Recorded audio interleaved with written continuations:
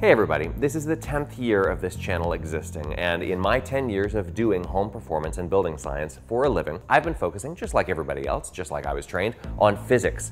This is what home performance has been for me for the last 10 years. Heat flow, airflow and pressure, moisture, and air quality. All of the things you see here are based in physics. That is one branch of science. It turns out that we all have been completely overlooking another half of the story. Air quality being the most important element, air quality is very dependent on physics, but it's also dependent on chemistry, which is something that no one who does home performance and building science has been very educated on or has even had a clue was important. The HOMEChem experiment that Grace and I went and filmed so much material for showed us where we were dead wrong. So one easy way to demonstrate this for you is in house wraps, these new smart membranes and tapes. As you know, if you've seen me build, I'm a big fan of the 475 high performance building supply line of materials. You can see Intello, which is an intelligent membrane, installed on this dry vault and on the Tiny Lab and on the upcoming build that we're gonna do here.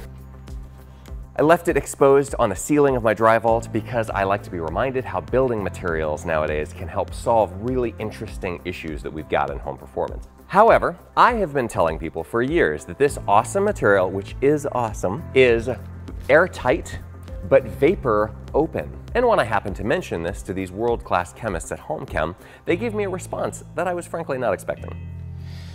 So the idea that a water molecule is somehow smaller and going to get through some surface more easily than an air molecule is really odd to me as a chemist. That makes no sense. Because most of the air that we're breathing is nitrogen and oxygen. So nitrogen is two nitrogen atoms put together. Oxygen is two oxygen atoms put together. Water is an oxygen and two hydrogens. They're all on the same size, same scale, same ballpark. So if one's gonna make it through, the others are gonna get it through. Unless you're using chemistry as a barrier instead of actually the size of the holes. Is it supposed to repel things that act like water? Is it supposed to repel things that act like oils? So polar versus non-polar. It's still, I would consider it airtight. From a chemistry standpoint, it's not airtight. So when you do a blower door test, you're thinking about 50 pascals, right? That's the lowest pressure you're really concerned about.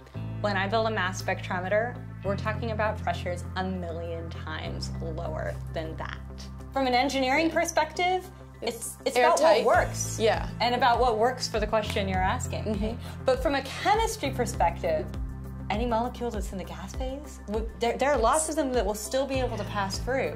It's but about your time they're not scales. the ones that you're worried about on the time scales that you're worried about. Drywall, for example, is gonna stop a lot of the gases that one might be worried about making it through. So you might have some foam behind your drywall that is made out of some molecules that you don't want to be breathing. And that drywall is going to do a pretty good job preventing those molecules from getting through. But does it mean it's completely impermeable? No. Those molecules, that water, that formaldehyde, it's still gonna slowly permeate through. It's just gonna take a really long time.